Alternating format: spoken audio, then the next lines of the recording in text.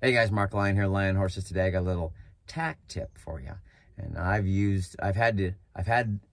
this has become useful several times when I've been riding. So I hope this tip helps you as much as it does me.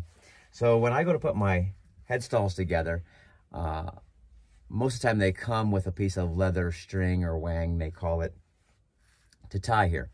And sometimes I'll have Chicago screws too. That's another option. I like a little of both. I like the way, the security of the Chicago screw and how tight it holds everything together. Even no matter how tight you get something with a string, it's still going to have some wiggle in there, and it'll the leather will stretch a little bit and it'll droop a little bit. So I like the way the Chicago screw really holds it there like a rivet almost, but it's removable. So that's kind of nice. Now the problem with Chicago screws is they'll back out and you'll lose them at the most inopportune times. Now, the problem with leather or the leather string or wang is it stretches when it gets wet. And so you'll use it for a little while and then it stretches and you can see that piece will come apart a little bit and you can see in there.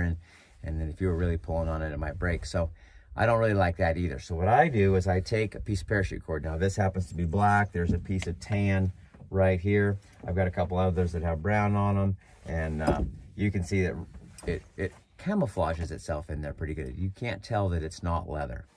Yeah, so what I do is I take the parachute cord, I pull the inner strands out, the guts out of it, so it'll lay flat, and then I melt the end just a little bit and make it into a little bit of a point, and then I stick it through there and tie it and get it pretty snug. Now the nice thing about parachute cord, it's not going to stretch, so you don't have to worry about that, and it's way stronger than the leather, so you'll be good there. And then what I also do is I put a Chicago screw in the top hole. So I have the top hole with a Chicago screw, bottom hole has parachute cord in it. And I do that on both sides.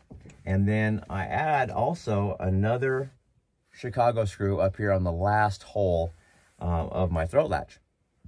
The reason I do that is because when my trailer's going down the road, sometimes it'll be bouncing around there a little bit. And I don't want the buckle on this side is heavy. And so sometimes it'll drag that piece through there. Like if I pull on this one, you can see how it goes up there. But when it gets to that piece right there, it gets stopped. And so it keeps that thing from continuing on around and falling down on the floor. I used to find every once in a while I'd get somewhere and one of my throat latches had gone all the way around and it was laying on the floor, and I'd have to figure out which bridle we needed and fix it. So that Chicago screw right there kind of keeps that from happening. The other thing I like about this is occasionally you'll have somebody else's piece of equipment fail. Like they'll lose a Chicago screw out of their headstall or their spurs or their water loop will break on their reins, or their tie string that holds the reins on will break, and so that's a problem. And what I like to do is I like to be able to be the guy that kind of comes to the rescue. I want to be able to fix stuff, help people out when I can. So by having there's 3 Chicago screws and there's 2 pieces of paracord here that I could use to tie something together, and I've got all those on my bridle, and I can sacrifice any of them. If somebody needs a Chicago screw, I have 3 Chicago screws that I could give somebody to get their bridle back together.